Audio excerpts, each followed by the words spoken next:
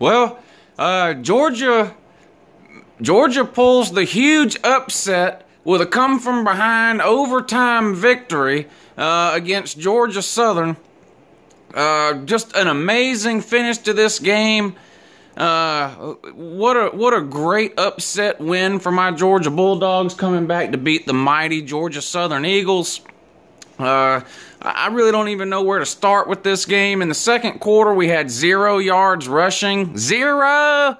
How's that possible? I don't know. And, you know, I don't even have to look on Facebook or anywhere else to all these Georgia groups with these people that support Mark Richt still. These Rick bots, these Ricketeers. You know, they're gonna... Oh, another great win for Georgia. Oh, we're giving it a blah, blah, blah, blah, blah, blah, blah. I'm sick of it!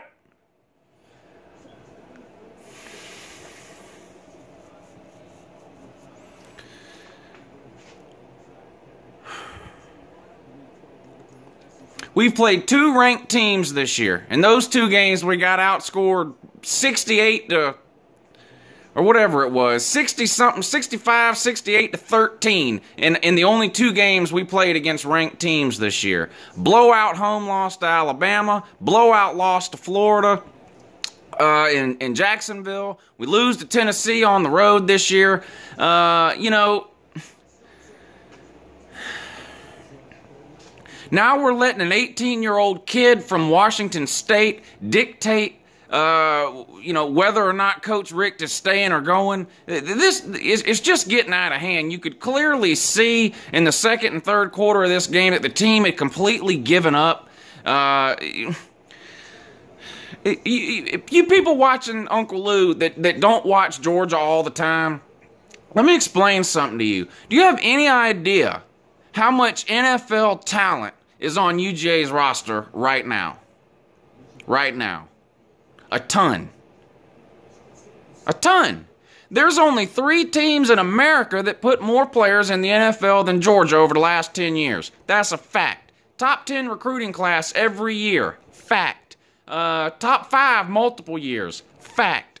The class that's graduating this year, that they honored, the senior night tonight, the graduating class this year, that incoming class was the greatest incoming class in UGA history. They finished with 1 SEC East title, no SEC titles, no major bowl games. We do less with more than any other program in America, year in, year out. Period. Period. And I got news.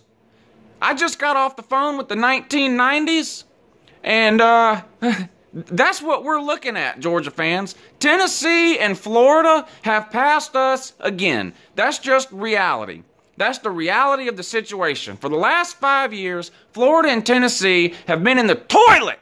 And UJ won the East 1 time during that period and lost in the SEC championship game.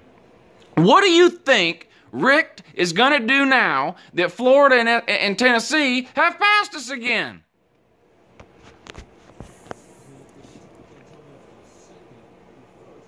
This is humiliating.